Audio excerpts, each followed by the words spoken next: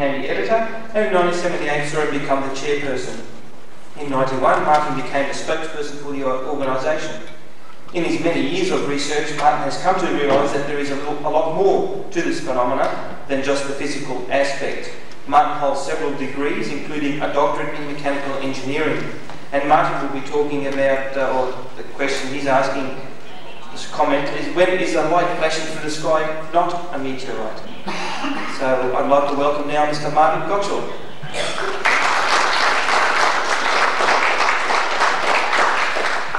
Thank you, Gino, and good morning, ladies and gentlemen. Well, from one end of the pendulum to the other, this is very nuts and bolts what I'm speaking about this morning.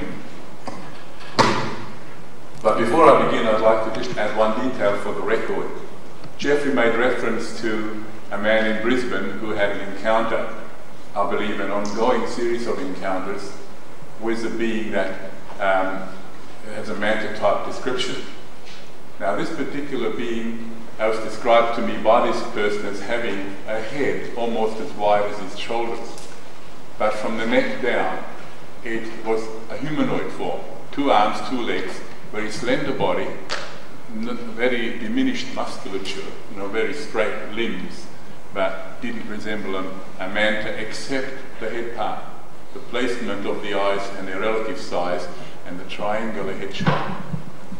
Just for the record, that's his description of this particular being, and it's about 7 foot tall, according to him. Okay, well, let's go now to the topic of this moment,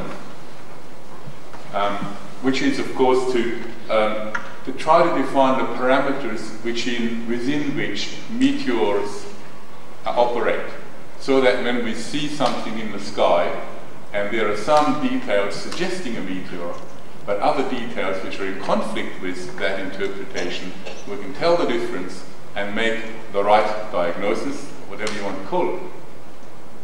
Okay, so I'll do a little bit of aerodynamics talk now.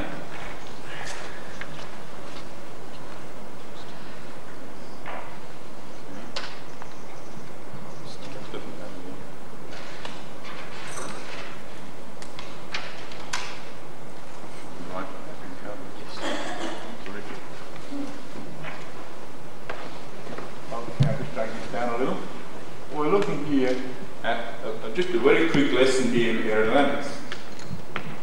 This is an object here, a round ball, shall we say, sitting inside a medium like air or water. At a later time, it has taken. Back to front. Let me turn it again. Okay. That's the green object is the object at this one moment. The blue object is the same object a little later when it's moved a bit. You notice. This space here, which was previously filled with air, is now filled with body. Back here, this space, which was previously filled with body, is now filled with air. Thank you. So air has to go from the front where it gets pushed out, around like this, to the back where it's needed. Now, this is the kind of flow that happens ideally, and I won't go into the complications that arise when it tries to happen. And it happens when the object is moving slower than the speed of sound in that medium. In air, the speed of sound is about 314 meters per second. And you see, because when you push on air here, that air is compressed slightly and pushes on its neighbor, and that air is compressed slightly and pushes on its neighbor, and so the influence is transmitted through the air. That takes time. That's all called speed of sound. Now, when a meteor belts through the atmosphere, it is coming at 10, 20, 30, 40 times the speed of sound. Therefore, something entirely different happens. And this diagram is intended to illustrate what happens in this case. This is our meteor object. It's moving in this direction, but we imagine ourselves moving with the meteor. So we see the air streaming past. The meteor tries to push the air away in front of it, but the acoustic signals can't get away quick enough. It's going faster than the speed of sound. So what happens is, in this region, the air just piles up. It doesn't know the body is coming, hasn't got time to get out of the way, it just piles up. And there's a shock front here where there's an abrupt increase of pressure from whatever the pressure is here to maybe 100 or even 1,000 times that pressure. in this compressing, an enormous heating takes place. Temperatures become incandescent, and that is the source of the glow of the meteor. The heat is also absorbed by the meteorite itself. Its surface gets very hot, and it radiates as well. So that's where the light comes from. The air is now compressed. It may be compressed 20 or 30 times and heated. The speed of sound goes up to maybe 1,000 meters per second. The air is compressed, and it has a smaller volume, and now it can move at less than the speed of sound, can behave itself again in a manner similar to the previous diagram. So the shock wave converts hypersonic situation where things are happening faster than the speed of sound back into a subsonic situation where a kind of sanity can prevail again. And that shock wave takes this form, it gradually spreads outwards, and in the case of aircraft flying at supersonic speed, we eventually hear that as a boom boom when that shock wave passes the ground, and we get what we call a sonic boom. I'm not interested with that aspect at the moment, merely with the fact that you get this intense heating here. Now this flow condition, fortunately, can be characterized by a very simple equation, and we can work out the resistance to that object going through the air at this high speed. When you then compute this, I can produce a diagram showing you what happens to an object passing through the atmosphere. I'd like to zoom away a bit to get more of the picture.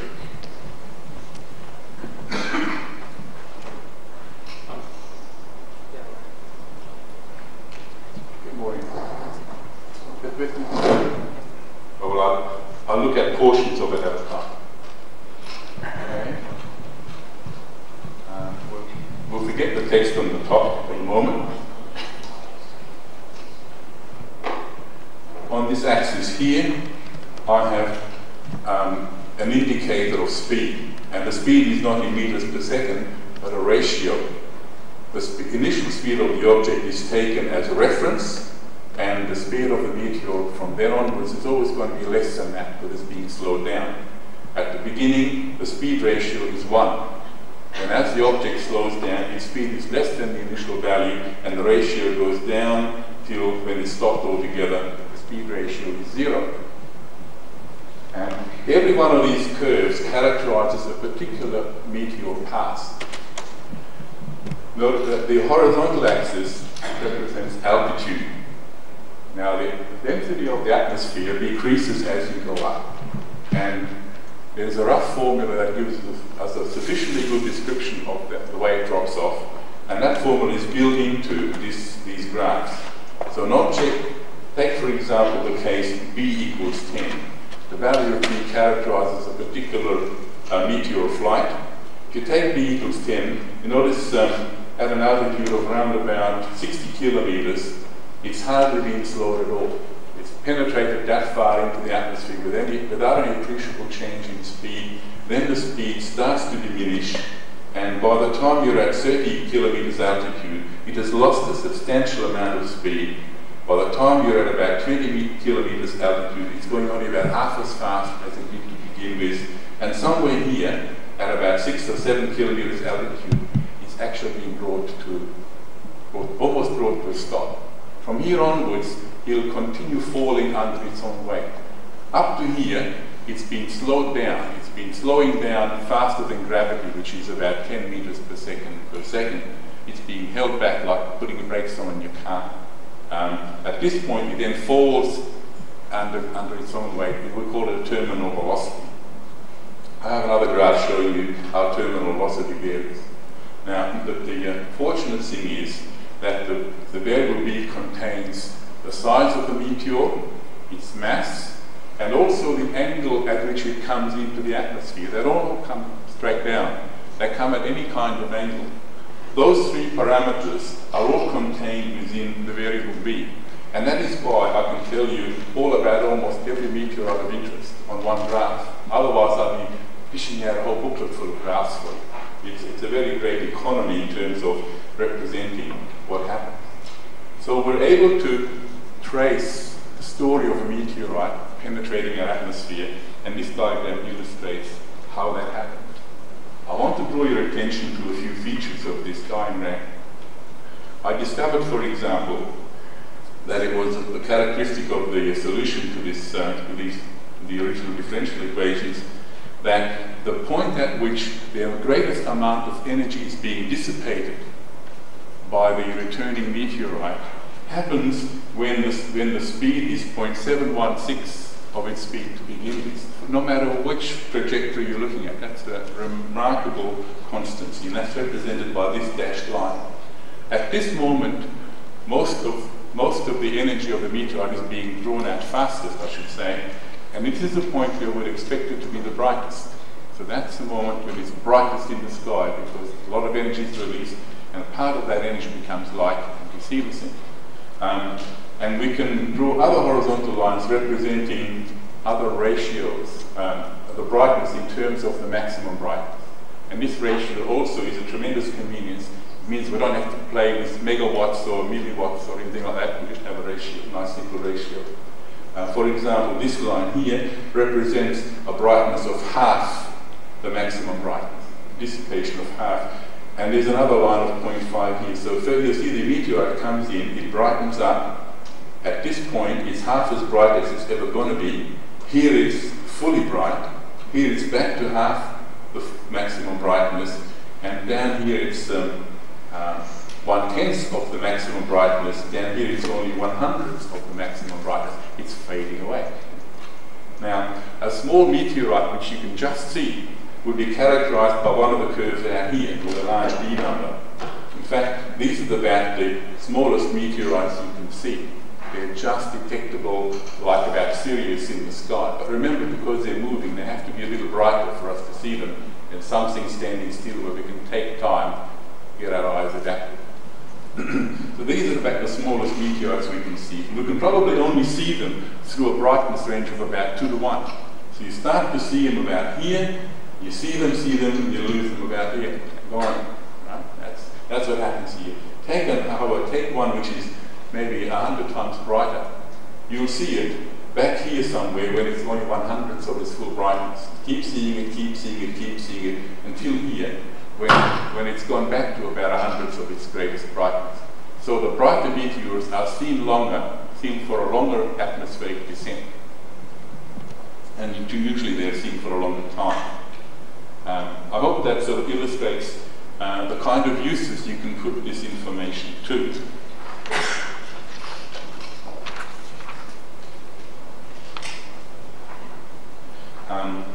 I mentioned that the variable B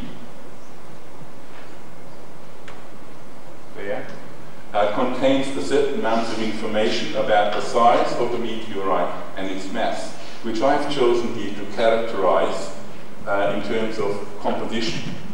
The orbit are shown here, just a portion of the planet, and this piece of space-time is still essentially in low Earth orbit, but it's coming down, and it's about to really cop it, right? So it's in the lower atmosphere now, that is to say, maybe 100 kilometers, 120 kilometers up, and it's glowing bright enough to be seen. And it's still following essentially an orbital path. If you're standing at the point A, here, you'll see it coming over the horizon here. And as it moves, it'll come up and it'll go overhead, and then it'll go past, go down again. At this point here, it'll go down on the horizon again. And of course, if you've got trees and buildings, you may only see it for a portion of that trajectory. And this gives us some idea of the longest you can see a piece of space junk. This is the longest possible sighting of a piece of space junk when you see it from the horizon, right to the other horizon. And it works out in the text that you're looking at. I think it's, remember this object is doing about 8 kilometers per second. We've got something of the order of 2,800 kilometers of distance. So that gives you an idea. Divide 2,800 by 800, 2,800 divided by 8, what's that about 30 seconds, something of the order of 30 or 40 seconds. Not minutes, less than a minute, okay?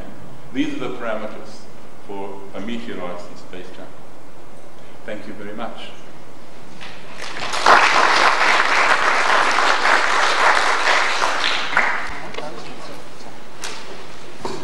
Do we have any questions for Martin? I'd like lounge room at home. I was watching TV. Pardon me. I have a large window about 2 metres to my left. I was concentrating on the TV, facing basically forward, when a brilliant light took my peripheral vision out of the window. The window is probably about that sort of waist height sort of thing, and up. Now I just had time to draw away, go the 2 metres to the window. Now it looked to me as though it was a bright sort of diamond light, very bright with sort of blue flashes. It seemed to be also segmented into about 3 cylinders, or roughly cylinder shaped. But I don't know whether that was a trick of vision or whether that was it or not, because the duration would be probably 1.5 seconds maximum. I just had time to basically catch it in peripheral vision, go over the 2 metres, watch it disappear into the horizon. I went to go, or watch it go behind a tree actually. I went to grab the door, open the door, go outside, and it was gone. I've got a fairly small arc of horizon. I've got forest at around about that degree. That's about 10 degrees up. Yeah, about forest from about there. I've got a big tree about there, which it went behind. That's when I went outside. So, and with the ceiling, when I'm looking, I probably only had because the top of the window was only about that degree. Now, I rang up Sydney University afterwards to see if there are any reports, and apparently an amateur astronomer in Penrith was setting up his telescope for the night and reported it as a meteor, and a woman in Wahroonga was outside of her house because she just reported a neighbour's house that was burning down. She was already in an upset state, and this thing went over and she thought she was being invaded as well, so she was very upset. This was almost identically at that time. Wahroonga is probably about 120 kilometres north of Hilltop where I live, and this was reported all about exactly the same time. Can I use you as a guinea pig? Can I ask you a few questions on how one might elicit information useful in this process? You were sitting inside a lighted room. Your eyes were accustomed to nighttime lighting. I just had the TV. I just had the TV light, or a lamp on top of the TV. The main light was out. Okay, that's all right. We'll do this roughly. Don't be too specific. I know in the real case it would take 2 hours over this. We won't do it now. And you were looking at an angle of perhaps 10 or 15 degrees to the object? Yeah, I was sitting in my chair, and I would estimate, I'm no judge of degrees, but the bottom of the window would probably be about just a yes or no will do. Yeah. Okay, now the object was bright. Was it bright enough to light up the ground around you? No. Okay, well, one thing I did notice though, my initial reaction was that it was a plane, because its trajectory was very, very flat. I didn't get onto the trajectory till about there, because that was the top of the window. And then even that was peripherally. By the time I turned my head, it moved a little bit further on. It appeared to be very flat, the trajectory. Okay. Well, if you look at this diagram, these little numbers I, they represent, those little numbers that are characterized by I represent the brightness in terms of watts per square meter of illumination on the ground immediately below. The sun is about here, it's about 1,000 watts per square meter, that's about daylight brightness, okay? If that happened, you couldn't miss it, right? You were probably operating somewhere here, 10 to the minus 8 or something of that order, right? So that's about the kind of meteorite we were looking at. You would have had to be at an altitude of about 50 odd kilometers for it to be reached at its maximum brightness. So that's a good choice. So if it was at an angle of 15 degrees, 50 kilometers up, we can work out how far away it was. It would have been a couple of 100 kilometers of that order. I don't have my calculator here, but it's of that order, okay?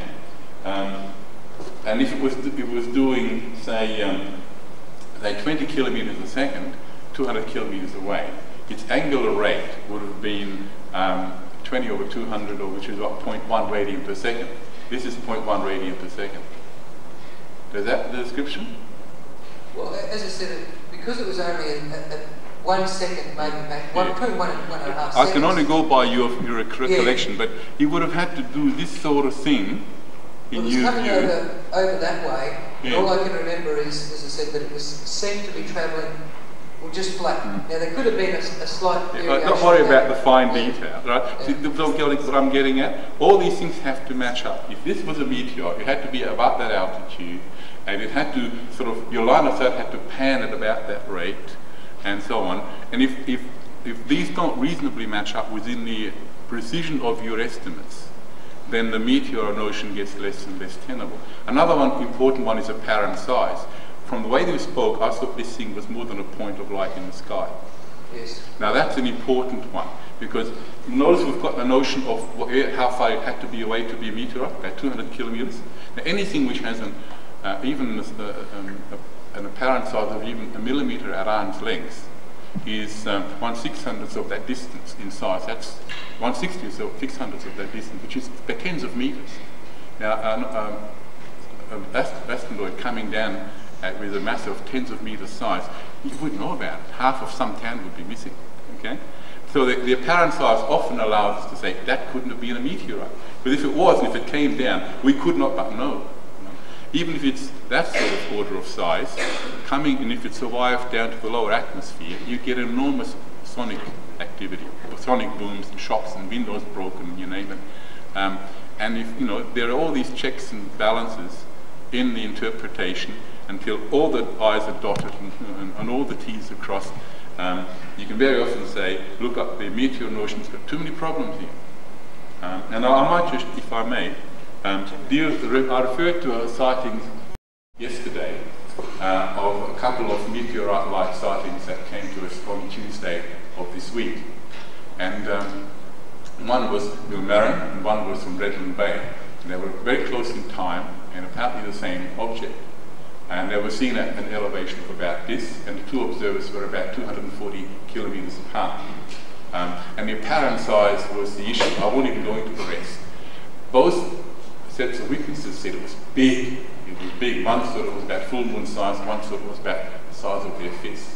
Now, people tend to overestimate, and you've got to really get to them face to face to get apparent sizes right. But it was not a point in the sky. It wasn't like a satellite, little point moving. It was nothing like that.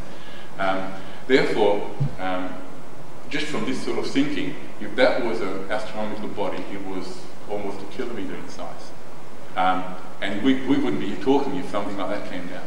So we're left with a much more plausible hypothesis. This thing was much lower down in the atmosphere, maybe only a kilometer or so up, was more like the size of a bus or something of that order, and was glowing very bright and going very fast, because it was seen 240 kilometers apart. It was only a matter of minutes between the two sightings. And it was only reported by two people. Something that big and bright, that high up, is seen by everybody in the South Queensland area. We would get dozens of reports. We don't. We get just 2 spot reports, because it was only seen by people over a path of a few kilometers as it moved. And it might only have been bright here, dimmed down, then brightened up again somewhere else. It's much more plausible to think in terms of an object doing that kind of thing to explain that sighting than a meteor, because a meteor suggests a whole lot of other consequences, and the data hasn't got them and should have them. This is the kind of thinking I found useful, because it's so easy when you see an object, the tail, meteor, and you disregard 90% of the other good data, which happens not to fit that notion. But until you quantify, you don't know whether you're in the right ballpark or not. Mark, I was just going to say another very good way of determining apparent size, something that astronomers use, is called the moon test. You say to someone, look, imagine you're holding your hand out like that. How many fingers would it take to cover the full moon? And people say, oh, it might be all 1, 2, 3 fingers. So in actual fact, if you go out tonight and look at the full moon, it's half a finger. Yeah. That gives you an idea of how good the observer is. That's yes. A good idea, thank you. So if people say it gets twice the size of the full moon, how big's the full moon? Okay, it's 1 finger and it was 3 times. Okay, 3 fingers at arm's length. It works extremely well. Thank you.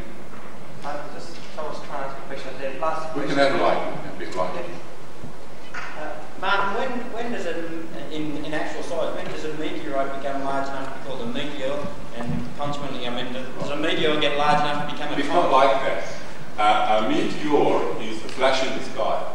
A meteorite is a lump that's doing it. It doesn't matter what the size is. If it's big enough, you can call it asteroid. Isn't that right? Isn't that the meaning of the words? Meteor and meteorite's got nothing to do with the size. So a meteor and a comet can be the same thing? No, a comet is something else altogether. A comet is an object far away in space, which usually has got a lot of water associated with it. When the sun warms it, the water evaporates and has a big halo that reflects sunlight. And we see that halo often has a tail too, and that's a comet. It's way out in space, you know. It's a different thing. It's never going to hit the ground, or it may. Parts of it may if they come close. But basically, it's not in our atmosphere. It's illumined by sunlight. This thing is illumined by frictional heating as it's flashing through the sky, through our lower atmosphere. Yes? Well, we're running, okay, just one more, because we're running into the lunch break. Just two things, Martin. Also, there's daylight sightings of meteorites that are worth noting for people. Yes. And the other thing I should indicate to you as researchers, you also should note that through the day, through periods of the year, you'll get certain months where you'll have showers. So as researchers, you should be aware that certain periods of the time of the year, there'll be a lot of showers available. So you can actually predict when a lot of reports will come in.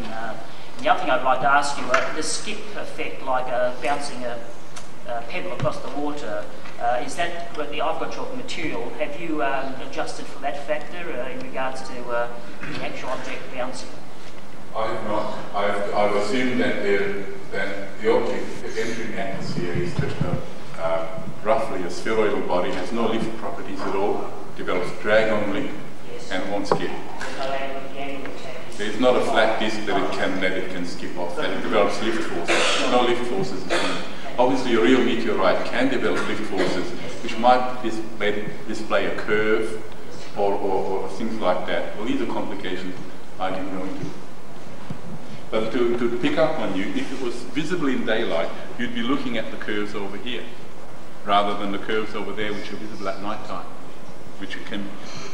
So that diagram, I think, covers the range fairly well, and I hope it will prove useful to some of you. Ladies and gentlemen, please thank Martin Gottschall.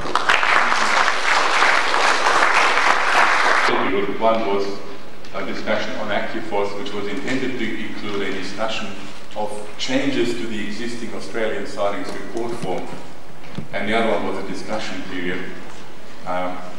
It's 3 minutes to 1 o'clock, our scheduled lunch break. I don't want to go more than 5 minutes past 1 o'clock, so I'd like to greatly compress what was originally intended here, because I think we have a very full afternoon program and it shouldn't be spoiled by any lateness from the morning's program. So instead of discussing the future of AccuFOSS, which is the Australian Centre of UFO Studies, I would merely like to introduce to you the fact that there is such a body. It came into being in about 1974, and it's reached a fairly critical point in its history, I suppose, where we have to, I believe, look at the management of this body changing so that its committee comprises people from right around the country, and somehow, although geographically separated, they manage to use the telephones and faxes and other things to act as a single committee. But I don't propose to discuss that or its difficulties here now. I don't think there's any point in that. I want to give notice to the fact that AccuFOSS issued a sightings report form in the late 1970s, 79, which is still used by our association, UFO Research Queensland, and is very much due for overhaul. So this is a request to everyone interested. If you have suggestions about the new Australian sightings report form, please send it in to either AccuFOSS or UFO Research Queensland, so that it can be considered together with all other suggestions in the production of what we hope will soon be a new and more effective form. With that, I've dealt with another big spag.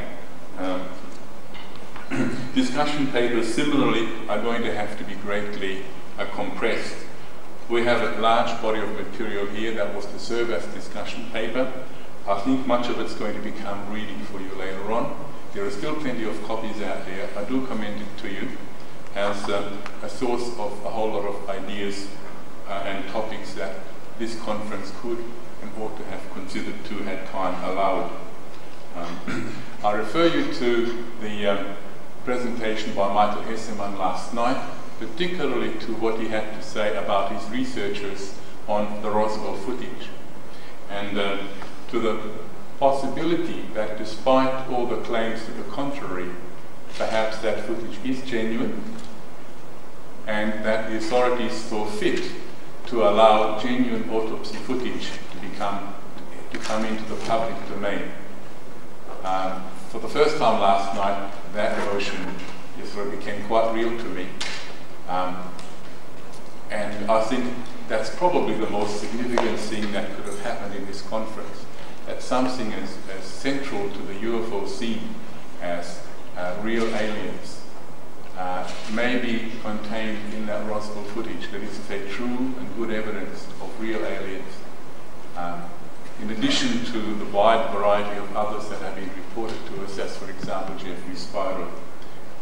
And really we could spend the whole afternoon discussing and speaking on the implications of what Michael Hesselman said last night, and we would not be wasting our time, believe me. So as often happens in these conferences, there are far more issues to deal with than we have time to do. This afternoon we have a very important program on as well, and it's largely about the abduction issue. It's something we have to have a handle on. We wouldn't want to compromise that program this morning, but except to commend to you the great significance of what happened last night here. I believe it's it will remain one of the key things that we'll remember this conference for the next decade or two. If the dinner will permit, we might just leave it there and terminate questions, although there will be millions of them. And I'll commend these papers to you. Perhaps take them with you, perhaps read them, perhaps comment on them in your publications, or write to us, create discussion in the literature, because we can't discuss it all in person here. Thank you.